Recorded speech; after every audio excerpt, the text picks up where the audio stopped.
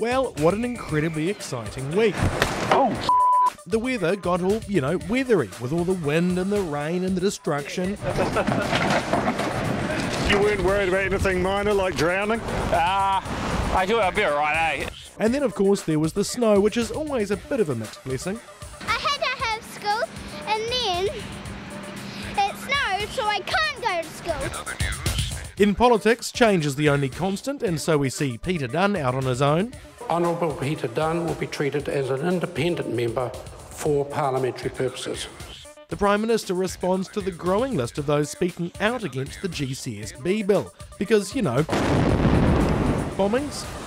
If one day there was the equivalent of the Boston bombings in New Zealand, would they be the very same members that would stand up and say they prevented New Zealanders being kept safer than they otherwise could be? No, they wouldn't. They'd run for the hills. I don't know what's more worrying, the fact that this week's best comment on democracy comes from the mongrel mob, There's people that don't care, but, every vote counts, I say.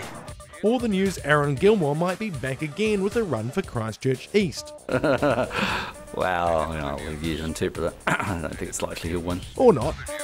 Overseas, everyone gets excited as this guy tiptoes across the Grand Canyon. Well, almost everyone. Apparently it wasn't grand enough for some. An area known as the Little Grand Canyon.